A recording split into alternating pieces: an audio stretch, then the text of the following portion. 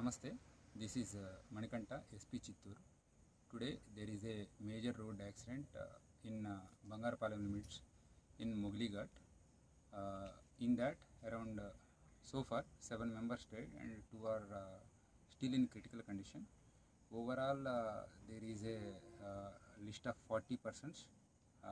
Out of them 7 died and 2 are in critical condition, remaining are in stable condition.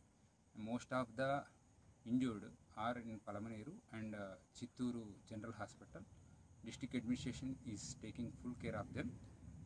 The deceased persons will get a compensation from the district administration, and we are providing all the support from our side.